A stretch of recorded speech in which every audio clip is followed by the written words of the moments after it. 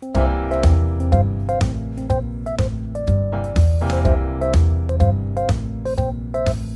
kids! Welcome to Home Economics. This video is all about manual sewing machine.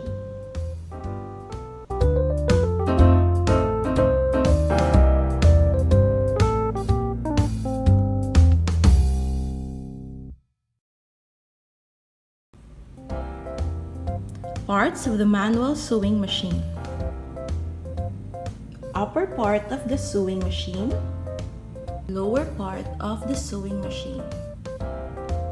This is the head or the arm of the sewing machine. This is the spool pin. This is where you place the spool of thread for the upper threading. This is the balance wheel. If you turn this balance wheel, the needle will also move. Bobbin winder. Bobbin winder is used to load empty bobbins or refill thread on the bobbin. This is stitch regulator. It regulates the length of stitch if you want to use long stitch or short stitch. This is thread take up. This is connected to balance wheel, so if you're going to move the balance wheel, it will also move. Upper tension. Upper tension regulates the tightness and looseness of your stitches. Thread guides.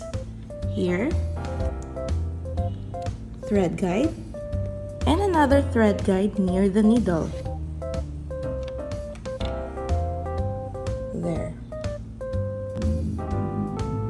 Sliding plate or slide plate.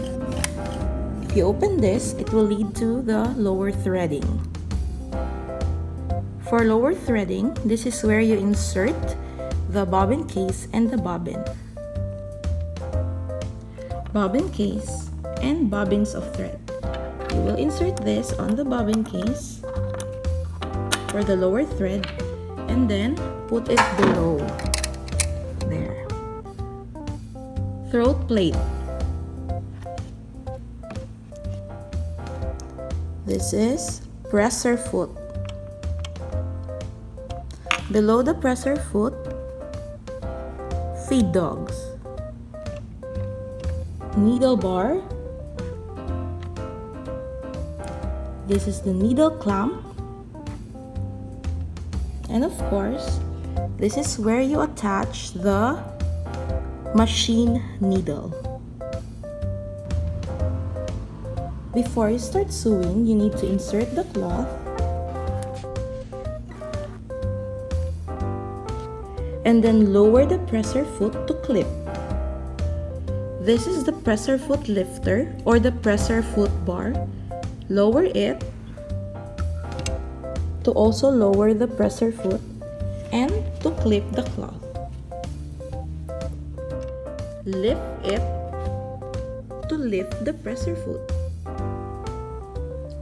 This is the cabinet of the manual sewing machines. We have drawers where you can put your sewing tools.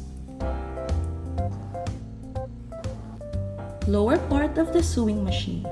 Okay, we have here the drive wheel. It has a belt that is connected to the balance wheel on top. If you move the balance wheel, the drive wheel will also move. If you move the balance wheel, the needle will also move up and down, as well as the thread take up. This is the threadle. This will help you run the machine. We have here the pitman rod. It is a rod that is connected to the threadle and to the drive wheel. We have the legs of the machine, which serve as the framework of the whole sewing machine. So there you have it. The parts of